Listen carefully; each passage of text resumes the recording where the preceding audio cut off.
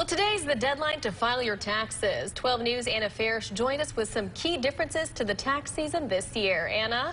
Well, Chloe, it is the second year that the pandemic has pushed the due date back for filing your taxes. Now, a few things are different this year. March's American Rescue Plan made just over $10,000 of unemployment benefits tax-free. And most Americans receive stimulus checks. However, if you qualified for a check and didn't get one, tax experts say that there's still a way you can get one.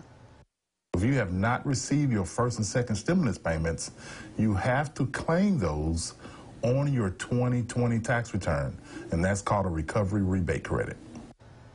Everything is due by midnight. If you need an extension, though, you can request one through the IRS's website, and that pushes the filing date back to October. However, if you think you will owe the government any money, you can still make a payment by tonight. That is due if you owe them any money. Jade, back to you.